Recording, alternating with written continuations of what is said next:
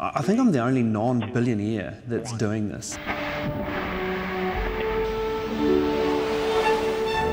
I mean, you've got Jeff, you've got Richard Branson, you've got Elon, and then you've got me. I mean, how is it that a guy from the bottom of New Zealand that was once coined by Mick Jagger as the bumhole of the planet can launch stuff into orbit? How crazy is that? Peter Beck really likes rockets. Monopropellant and bipropellant liquid rocket engines, hybrids, the sheer challenge of the engineering, the problems that you have to solve, it's kind of what gets me going. So much so that he started Rocket Lab, a small new space startup, often living in the shadow of the bigger companies like SpaceX. But Peter's mission is a little closer to home than Mars. With Rocket Lab, Peter aims to make launching rockets into orbit as common as picking up your mail. The most important thing that can be done in space right now is to make space a domain that everybody can access. We started on day one with an absolute clean sheet of paper.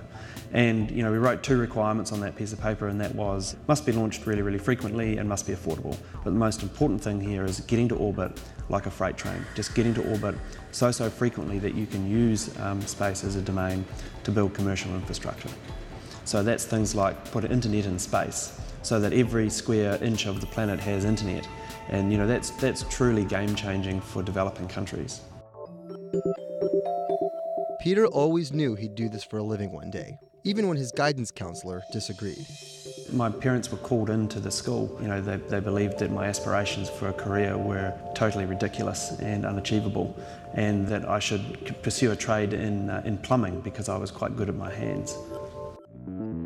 Peter ignored this advice and instead built this, a rocket bike.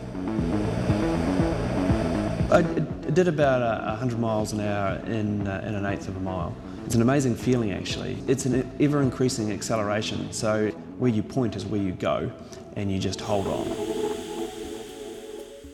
2 decades later, Peter has a staff of over 200, and Rocket Lab is 5 launches away from being in the black.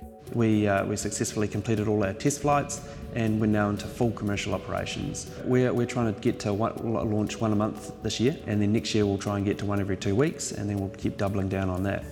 Rocket Lab's secret? Innovation. They were the first to replace aluminum with stronger and lighter materials like carbon fiber, as well as employ radical production techniques like 3D printing. We've got a factory full of rockets, and we started 3D printing engines when people were making bottle openers and cats' prosthetics. Nowadays, if you look at all the startup space companies, they're all printing their rocket engines.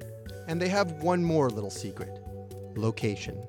The great thing about New Zealand is it's a small island nation in the middle of nowhere.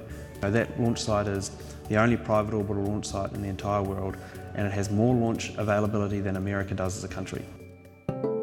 The biggest thing to be done in space is yet to even be thought of, because nobody's had access to the domain to be able to experiment and innovate. We're just getting started. The definition of success for me is to receive a text message from one of my staff saying, "Hope you enjoyed your lunch, Pete.